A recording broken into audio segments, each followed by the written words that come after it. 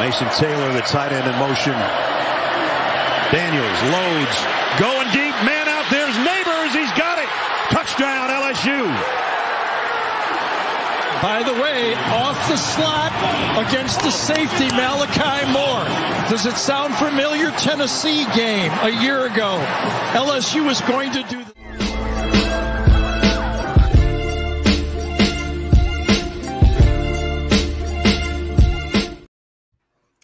Hey everybody, this is Dynasty Degens Rookie Profiler Series. We are on to the next guy, and we have an amazing guy joining us today. One of the GOATs, one of the guys that I look to for all of my rookie profile scouting. He is Mr. Matt Waldman over at Rookie Scouting Portfolio. You can find all his stuff pinned to his profile over there on X, Twitter, whatever you call it nowadays. Matt, how you doing today? I'm doing great, Mike. Thanks so much for having me. You know what? When we started this series, I said, I got to get Matt Waldman on there, man. I was pretty pumped that you found some time in your schedule, but I know it's a busy time of the year for you. I know you're busy with that space bar. Always. I love looking at your videos and everyone's like, dude, what is that space bar, man? Why does it make so much noise? And it's like, shut up, nerd. That's because if I'm pounding that face bar, I'm not pounding anybody in the face. So they're fortunate that that I'm only hitting the space bar hard. You're lucky. It is what it is. There's always going to be people who are sensitive to things like that. But I'm not. My mortgage isn't paid on Twitter. My mortgage is paid through people buying the Rookie Scouting Portfolio. So I'm just making nice little Twitter videos that I can make that are a minute or two, and I break things down, and I've always been kind of heavy-handed when I type, so that's the way it goes. Yeah, and hey, I love it. I love what you do out there, and I love what you bring to the space too. I appreciate it. If somebody says anything about your video, you lay it right back on them, man. And I love that. So. Well, it's like it's got to be real. I'm not trying to be mean, but when people are like, can you do this or do that? And I'm like, I get $12 off of Twitter, that's not, I do this for a living. So come on now. I'm not doing this for you, on that level, Yeah. If anybody watching this or listening right now, and you haven't checked out his rookie scouting portfolio, definitely go take a look, go subscribe or go buy that. It's definitely well worth anything that you put into it financially, because like I said, Matt's one of the best to do it, and I don't think you can get anything close to that kind of content. So I'm excited to talk this guy today. We've been covering people that have been falling a little farther back in the rookie rankings and stuff. Well, these guys have to be talked about, obviously. And this is Malik Nabers. Malik Nabers Jr. out of LSU. He's coming in at, we'll say 6 feet tall, 200 pounds. We don't know where that's going to lie, but he's a bigger guy. He's got a good frame. He can definitely put on some weight there. His 23 stats were nothing short of phenomenal. Like, he had 89 receptions for 1,569 yards and 14 touchdowns. When I think of Malik Nabers, he's somebody that, oh man, I was like, is he going to jump? Is he going to make that he was like on that teetering edge of like being an elite prospect for me. And this year he just did it. You know what I mean? Like, he came out, he had an amazing year. He showed, he was always super athletic. An athletic freak is how I'd pin him as, but he was explosive, exceptional ball skills, good tracking, very physical. He can play on the outside, play in the slot. His yak ability is way above average too.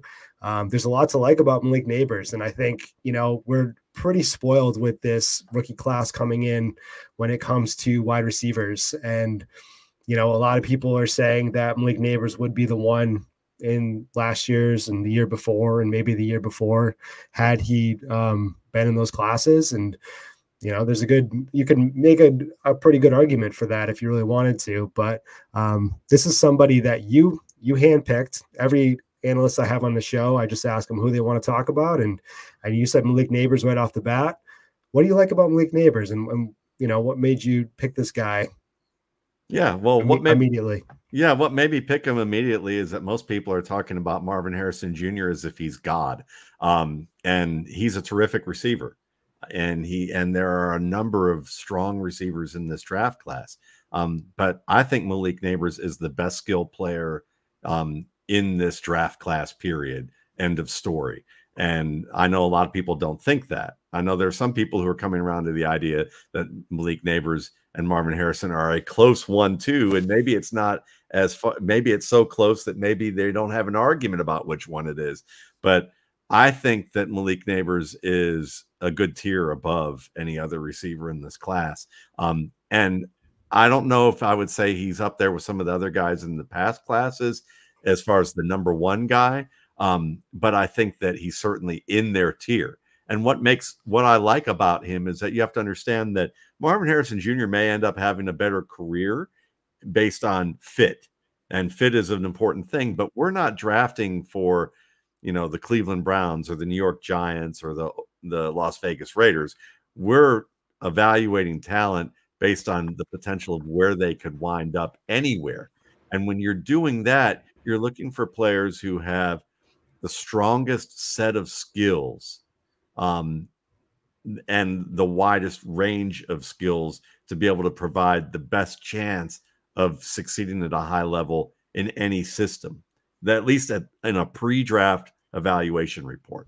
So when if I'm evaluating that way, and the rookie scouting portfolio is one of the two most purchased draft guides for cross-checking purposes for the NFL in terms of independent draft guides out there, I'm not looking scheme specific. I'm looking for the best set of skills. Well, Nabers is that guy, because you look at the fact that, yes, you can put him outside at either flanker or the X because of his speed, and he can win the ball in the air like an X, but he has the route running skill of a flanker. He has a complete route tree, and his techniques are strong, but it's not just the technical application, but it's the conceptual understanding of how to apply those techniques, where you're understanding how to vary pace between patience and suddenness, how you're able to set up defenders in a way, like, for instance, releases off the line of scrimmage. Very few receivers at this level entering the NFL are great against press coverage. But Malik Nabers is going to win press coverage right away in the NFL. And some of the things that he does that you don't normally see is not just that he has a strong library of footwork and hand counter techniques, and not just that he has pacing with how to apply them, which is also a level of nuance that a lot of guys don't have until they're about 3, 4, 5 years into the league. But it's also that he understands how to do it economically, where he's like standing still at the line of scrimmage, instead of taking his first step with his footwork from a dynamic step forward, he'll sometimes use the step from a static position where he's standing still, and he's just does the step in place of the first of the two steps he's going to apply for that footwork. That's something where he suddenly saves space and he gets defenders moving, and he hasn't even taken a step in any direction yet. That's a savvy thing. So you're just talking about getting off the line. Then you're talking about all the different techniques that he has with his stem work, because the stem work, that ability from the release up to the break path, that's where you tell the story. And so when you're telling a story to a defender, most defenders understand that they're going to move one way to sell me one direction and then get me in the other. But the best storytellers give them a little more suspense, because they move in one direction, get the defender guessing in the other, and then give the defender what they think they want, and then they make that third move. And you have to be really efficient doing that, because if it's more playground movement, then you're not timed up with your quarterback. And Malik Nabers understands how to do those things. And then he's tough as hell at the catch point. He can get ping-ponged off defenders and win the ball. So you've got a timing route receiver who's going to match up as what I call matchup player. Matchup players are the guys that on 3rd and 15, they're going to be covered by the best corners on that team, in a pivotal situation where the defensive coordinator knows that they're getting the ball. Everybody on the field knows that the quarterback's going to throw that to Malik Nabers, and he's going to win that route and get 15 yards with the top quarterback. Josh Allen to Stephon Diggs for years. is a good example of that. Way back in the day, Roddy White with Matt Ryan was automatic like that. Players who do that, that's Malik Nabers. Players who are schemed up, they're the guys that you throw jump balls to occasionally, but most of the time it's like play action, throwbacks, second or third read guys that if they break open and you can buy time, you can get them the ball. Gabriel Davis is a perfect example of a guy who was overrated a bit because they thought he was a matchup player due to his production, but it was really he's a schemed up player, and they're valuable, but they're not that guy. Nabers is that guy, and that's why I like him so much, and why I feel like, because the consensus say Marvin Harrison Jr. and he's a terrific player, but Malik Nabers offers more in a variety of ways that Harrison is still working towards.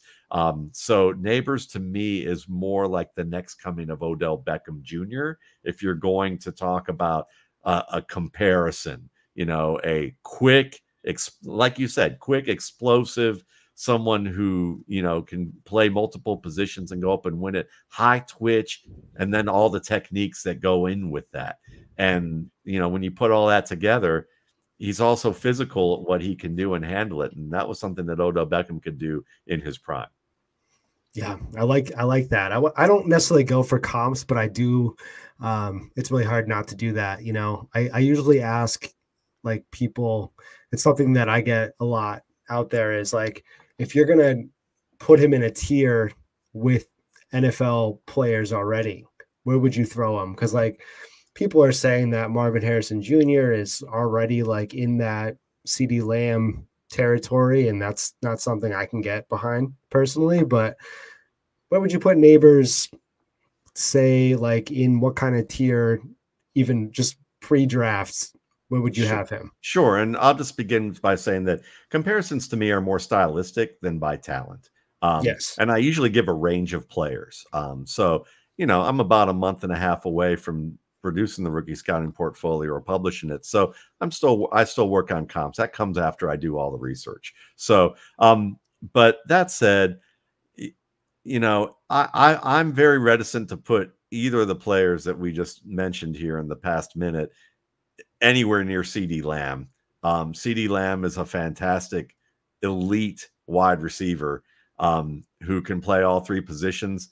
And I don't think Marvin Harrison can do that. I think Marvin Harrison is more of a Mike Williams, T. Higgins type of player that then he is a dominant A.J. Green type of player. I studied A.J. Green in college. Not a lot of people in this industry are old enough to have done that, I will say. And I went to school at that school and watched A.J. Green. And so maybe there's a little bias with that, but I would say that A.J. Green offered more as a route runner and more as a pass catcher, but that's a different story. So with Malik Nabers, not to get too off track, would say that he's probably, if he's the top guy, he's someone that I would put right now as probably a top 24 receiver at the bottom half, 15 to 24, as where you would say his upside is for this year, with the opportunity for his upside to increase in value very quickly in year two to maybe top 15 level, 12 to 15. And if everything goes right, you could get that top 12 ceiling of production, kind of like CeeDee Lamb's career. If you look at it from that perspective, I would put him closer to CeeDee Lamb than I would put anybody else. I love it. Yeah, I love hearing that. I was called crazy for having Malik Nabers and Marvin Harrison Jr. lockstep, and I guess what I want to finish it off at is, say you're in a rookie draft right now, and we are talking about, because you are the quarterback whisperer in my mind. I don't know if that carries over to other circles, but that's where you are when you're with me. If you're looking at Caleb, I guess in some capacity, Marvin Harrison Jr., Nabers, Jaden Daniels, and Drake May, Do you take Nabers ahead of any of those quarterbacks regarding, like, say, Jaden Daniels or Drake May? Would you take Nabers over those two guys in a super flex?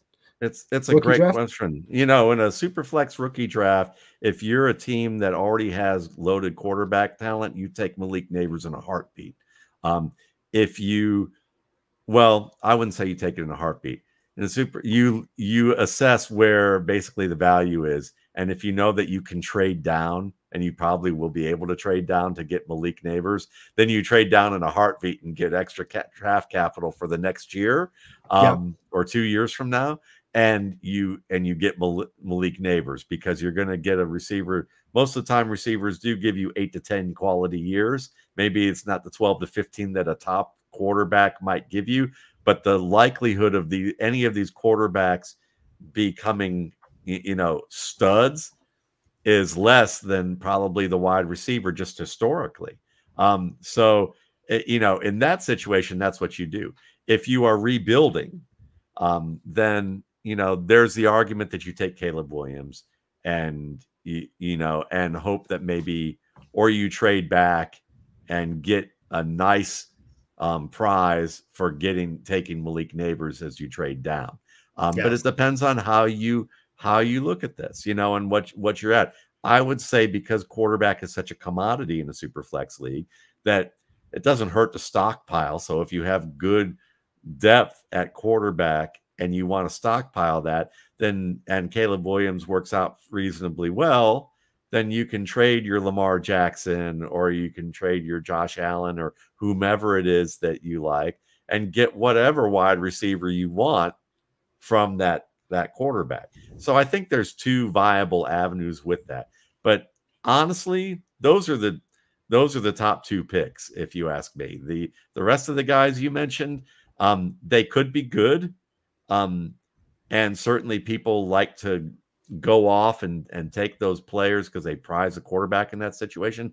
But for me, if it's not a really strong, I think there's only one really strong quarterback in this class, and the rest could be really good, but they have much lower floors.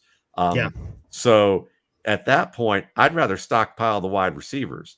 And if I can get Malik Nabers, if I can't get Caleb Williams, or I'm not sure I really need that, and I already have a strong receiving core, then maybe, and I can't trade down, maybe the other alternative is, take Malik Nabers, and if you'll have, but I already have good receivers, fine. Then you trade the guy as he's like 26, 27, whoever it is that you have on your team that's really good, and you get the running back you want or the quarterback you want. And I think that people don't do that enough. And stockpiling is a great way to go. And it's a strategy that's worked for me for sure with getting quarterback. I've done that with quarterbacks.